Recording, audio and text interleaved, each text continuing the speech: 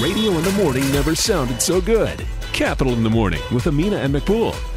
Listen, I know there's so many questions, but there's only one person in studio. There's only one man, and can take just as many questions. But let's pick one, because we're having listeners from across the continent this morning, and from Nigeria. Oh no! From Nigeria. Oh, no, had to come in. How do you manage? How can I build successful businesses in Africa, Nigeria, precisely without external funding?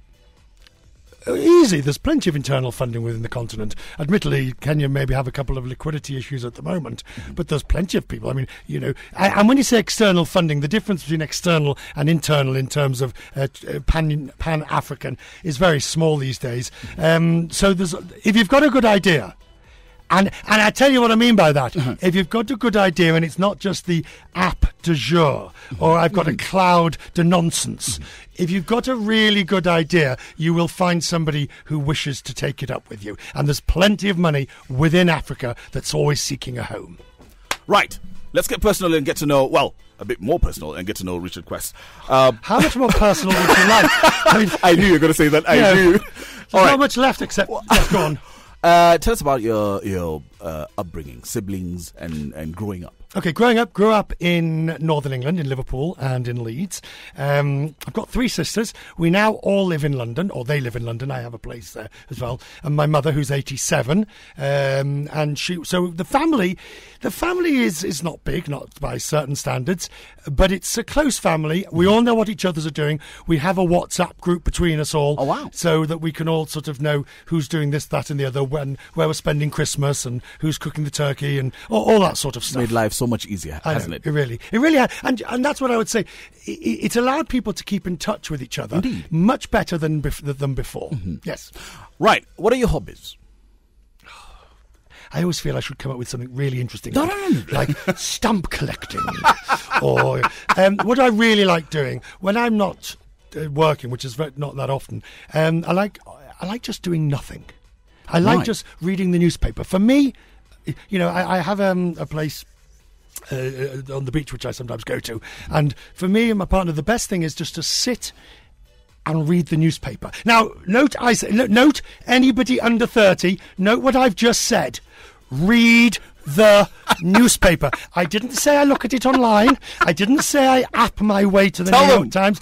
I read crinkle. Look, there's not a newspaper anywhere in the studio. Here we have plenty of them. Right, plenty of them. Hang on. All right, so here you go. Let's give you that one. Now, listen, dear listener. It's an interesting one right there at the front. No. All right. What is this sound you're hearing? What is this unusual noise that is coming out of your wireless? It is the sound of pages being turned in a newspaper. I love a newspaper. I cannot... Somebody used to say I'm constipated. I can't pass a newspaper without reading it. I mean, I just love a newspaper. So that's one of my major hobbies. The other things, I like gardening. Mm-hmm. We have a garden. I'm pretty bad at it. Other than that, there's no great... and aviation stuff. Right. I don't collect anything except spoons when I travel. Right. Souvenir spoons. But other than that, I have no great burning hobbies. The gym. I was about to ask you if you're a beach or a bush person, but you said you have a house by the beach. A beach. Right. There is nothing to meditate on the beach with the waves crashing, coming in. It's just phenomenal. It's absolutely phenomenal. And I'm a gymaholic. Right. What's your favourite dish? Dish? Yes. Well, the nice blue one that sits in the cupboard is rather nice. Right. Not that in that sense. What's your favourite meal? Oh, there you go. My favourite meal is something really straightforward, like roast lamb, mint sauce, roast potatoes, and a nice apple crumble with custard. Fantastic. Nice. Most embarrassing moment? Put it this way. If April the 21st, 2008 was not my most embarrassing moment, I would hate to see what is. Right. Yes, that's got you, hasn't it? It really has. Yeah. It really has. I'm done. All right, touch wood. The good Lord calls you today. What would be written on your epitaph? I tried. Mm-hmm. Short and sweet. I tried.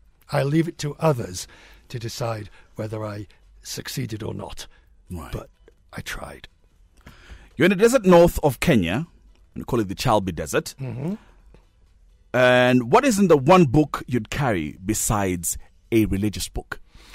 The one book, it's got to be something that you're going to want to read again and again and again and again and again. It's got to be something that you're going to get something out of. And I've forgotten the name of it. I would say the complete works of Shakespeare. Fantastic. One artist in your iPod in the desert, who would it be? I'm sorry? One artist on your iPod, who would it be? First I was afraid, I was petrified. Kept thinking I could never live without you by my side. Gloria Gaynor. What luxury item would you like to carry to the Chalbi Desert? To the Chalbi Desert, if I'm allowed one luxury, it would be a radio. There you go. It would Tuned be a into radio. your best mix of music, 98.4 Capital FM. Oh, I wish I could get my voice down there as deep as that. Well, there you go. I would. Right. We're putting in a hot air balloon. I'm not quite sure who I'm going to pick, but this is how it usually goes. 30,000 feet above sea level. You've got three beauties on the hot air balloon, and you have to kiss one, you have to throw one overboard, and you have to marry one. And let's just quickly go through them. Becky Anderson is with you. Hala Gurani and Monita Rajpal. Who are you kissing, who are you marrying, and who are you throwing overboard? Mind you, they do tune in from time to time at this particular hour. Okay. Who am I marrying? Mm-hmm. Who am I kissing? Mm-hmm. And who am I throwing overboard? Indeed. I'm a television anchor. I'm throwing them all overboard.